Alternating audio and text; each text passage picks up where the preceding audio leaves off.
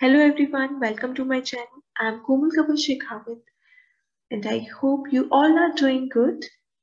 In this video, under the SPSS tutorial series, I'm going to discuss how to obtain inferential statistics.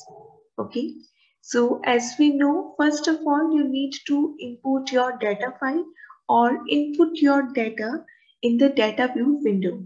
And in the previous video, I've already explained that there are various ways to input your data in data view window. Okay, so here I'm directly pasting my data in the data view window. So I've selected my data file, and so as you can see, I have directly taken the data from Excel spreadsheet and pasted this in the data view window. Okay, so this is one of the ways to input your data in data view window. All right. Next, you need to specify your variables in the variable view window. Okay, so this here in the data view window, you can specify your variables. So the first one was date in case of my data set. So I have mentioned over here date. Okay, then respectively, I have mentioned all the variables. So Nifty is the dependent variable in my dataset, followed by gold, crude oil, and natural gas as independent variables. Okay, and here you can see in the type. So this date is not a string; it is a date. So I would select accordingly the format of the date. Okay, so in this manner you can specify and categorize your all the variables. So once you have done this, the next thing is how to obtain inferential statistics. Okay, now suppose in this data set your objective is to find out the relationship between dependent variable and the independent variables. That is, if you want to find out the relationship between Nifty with all the independent variables, in that case, you need to go to Analyze,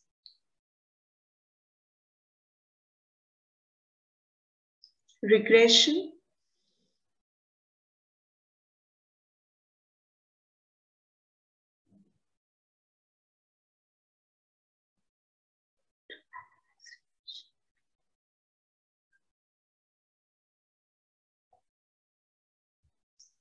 you need to go to Regression, then Linear. Okay, so here, as you can see, in this dialog box, you need to first drag your dependent variable over here. Okay, so select your dependent variable, drag this dependent variable in this box, then drag all your independent variables. Okay,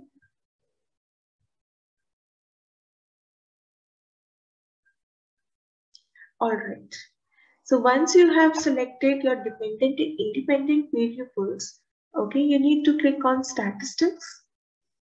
So the Statistics box shows whether you want to obtain the regression coefficients, confidence intervals, covariance matrix, the R-square value, descriptives, and all such statistics. Okay, so if you want to obtain the value of confidence intervals, descriptives, R-square value, and estimates, then you can check these boxes. All right, then click on Continue. Afterwards, so the main focus is to obtain the inferential statistics and how to interpret the same. You can then click on OK. Alright, so as you can see, the results for the regression and inferential statistics are obtained. So you can see in the very first box, this shows the descriptive statistics, that is the mean, standard deviation, and the number of observation for Nifty, gold, crude oil, and natural gas. Okay, so these are the mean value, standard deviation values, and the total number of observations in this data set were 409. Okay. The next box shows the correlation results. Okay.